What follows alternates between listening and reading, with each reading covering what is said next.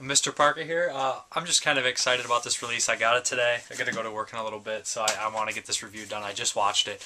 I come to the mailbox today. It said it shipped a few days ago, so I'm like, all right, did I get one of the special ones? And you know what? I managed to get a special one, which is awesome. Not even going to try to pronounce this, but I was winner 83, which is awesome. And as you can tell, it's signed by Camille Keaton and the whole cast and everything. It's awesome. It says 83 out of 1,000 there. So I was excited. I don't usually get excited anymore for movies, so it was actually something amazing that I got excited, which is weird. And so I popped it in. This one had a lot of buzz around it. I didn't get a chance to watch it at Cinema Wasteland, which is disappointing.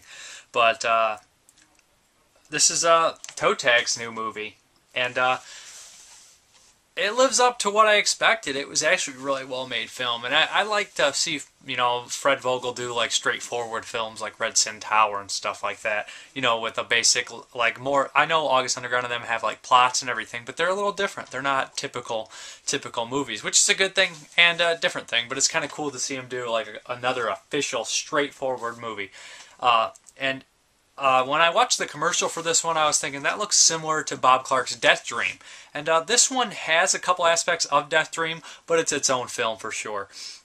It really starts, the first hour and probably about 30 minutes is a lot of psychological dealings with the family and their problems, and talks about, there's some racial tension in here as well, because one of the daughters is dating a black guy, and they don't ever come out and say it, but it seems like at some points they do seem angry about that. And not to mention that Gavin is just an all-around prick, and he doesn't care about anything, and he's one of the most annoying characters of all time, most dislikable. And I mean, he did a pretty good job, that means, because I wanted to beat the shit out of him. But guess he did a good job there.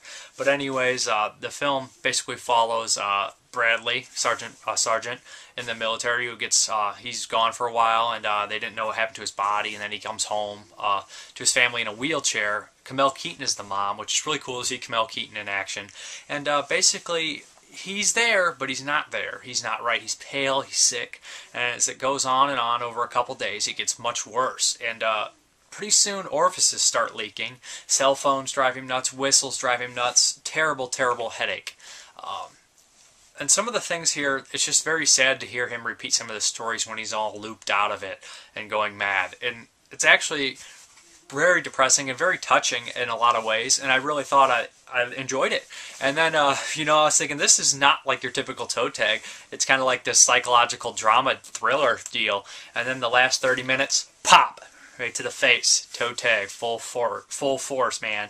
You get some excellent gore effects on top of that. And just some brutal stuff. And I'm not going to give the twist ending away here, because not necessarily even I don't want to even call it really a twist, just crazy ending. And you know, one time I had thought of something like that, and I was thinking, you know, it's been done maybe a little bit, but you know what? A lot of movies would have done this and done something really cheesy and shitty. And this movie did it excellent, and they handled it well, and it was believable and a little disturbing. And the movie actually is very, very gut-wrenching in a way, and it's actually a really well-made movie. I'd recommend this one, so pick it up. I don't know if you'll get the Camille Keaton autograph. It's probably all gone. This is a special one. Only a certain amount of them had this autograph. But it comes with making of commentary. I haven't got a chance to watch it with the commentary. I wanted to watch it without it at first. But yeah, I was really impressed with it. Let me give a Sella, Turcica. I can't pronounce. My pronunciation skills are that of a second grader, if not worse. But you guys know the movie, and you guys wouldn't be watching a review if you didn't know. But this is Toetag's, obviously their new picture.